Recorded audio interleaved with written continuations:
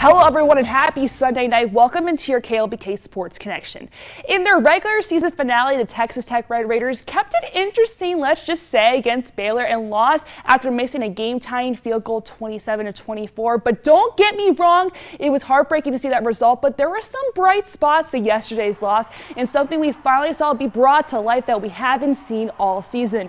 We saw some players make some offensive plays that we haven't seen much action from, like tight end Travis Kuntz and wide receiver McLean Maddox, but also one thing that was super impressive and the best it's been all season was the blocking from the Red Raiders offensive line. And interim head coach Sonny Cumbie would be the first to tell you that that offensive teamwork yesterday was one of the main reasons why they stayed in the game until the very end. Really, I think it was a second and long situation, and so in my mind that was what I was thinking is more of a second and long situation.